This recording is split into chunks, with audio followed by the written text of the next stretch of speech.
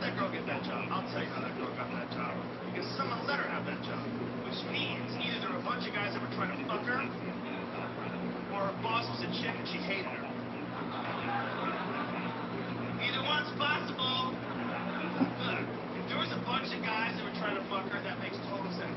If there's one hot girl, she's working with 5 guys in an office, no work's getting done in that office.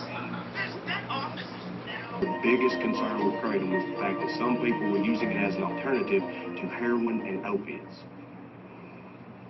No fucking shit. I'm Kristen Jacobs, mayor of Broward County. But not everybody is so pro-Kratom. Meet Kristen Jacobs. She's on a mission to ban Kratom in Florida. And it looked like she was doing a pretty good job.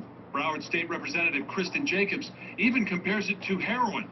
So I think it's a tragedy what's happening in this country, the addiction, and the stigma that's associated with it, and the cost of recovery, and the horrific withdrawal that you go through. It's a horrible, horrible thing to have to experience. I promised you that by today I would basically send around a blizzard of information, as many of you have not heard of the word Kratom before. To me, the effects of Kratom mimic the effects of opiate drugs. This is not prescribed. This has not been tested by the Food and Drug Administration. I mean, detox several people off of Kratom. I will tell you, it is harder to detox somebody off of Kratom than it is to detox somebody off of heroin. And then they also say that it is not addictive. It's no more addictive than a cup of coffee. But when you talk to doctors and you talk to the scientists and you talk to those epidemiologists that have been following this drug and the claims of others, you see that, in fact, those claims are not true. And then you start to talk to people who've used it, people who have lost loved ones to it, and they're still using it.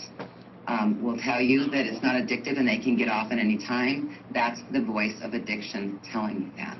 Generally, is the money that you need to buy those drugs soon runs out, and so you start finding other ways to find dollars. You may take it from your family or other easier opportunities first. I haven't read anything about that. I've researched this every single day since we started this project. I haven't heard